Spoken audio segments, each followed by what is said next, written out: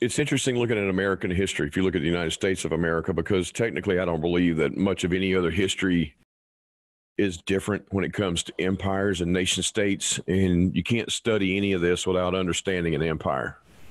I've said it many times, every nation state on this planet right now runs exactly the way this Roman Empire did. Everybody has a Caesar. I don't care what position you want to call the head of state position, and they have a Senatus Romanus.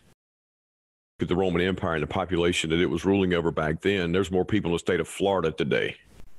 So you got two senators that basically divide up the state of Florida when it comes to representation in the United States in the Congress.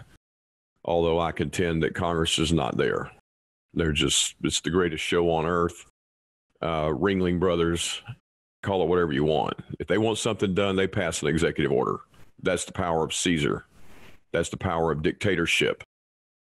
And any of these people that are running around, because, we did 2 interviews here recently, and Brian was in a conversation back and forth on Facebook just this past week about some guy teaching. What's he teaching, Brian? Does he even know?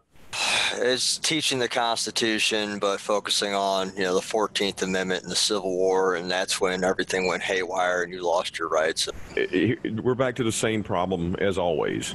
Show me any document in the 1700s that gave them any rights whatsoever.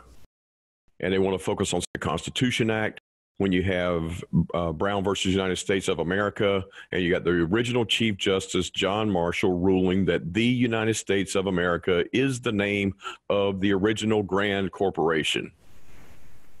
They want to believe in nonsense. They want to believe that when the nobility was given land grants called Virginia Company, Delaware Company, Maryland Company, Pennsylvania Company, I mean, it's amazing how now they're called states, as if there's something different between the word state and the word company. It's unbelievable.